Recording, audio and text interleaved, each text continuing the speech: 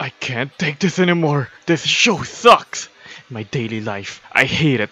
I work every goddamn day, but I still can't even buy a non-stock image of my house and a good show to watch. Why is it like this? You there, I heard you have some problem.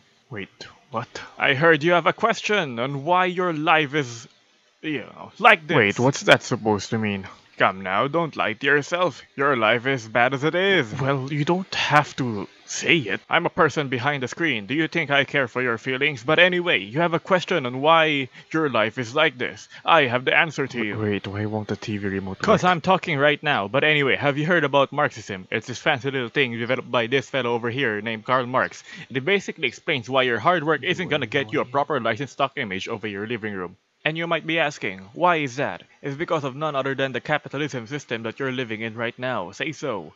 The hard work you're doing is only making the people above the food chain, like this guy over here, just get even more rich, while you, the worker, stay down there. But Marxism abolishes that idea of social classes, making everyone's hard work everyone's own good, rather than for profit. Wow, that sounds actually kinda good.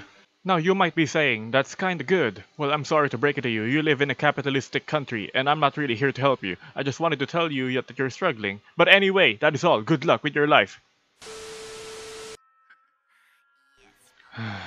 Well, I guess this is my life.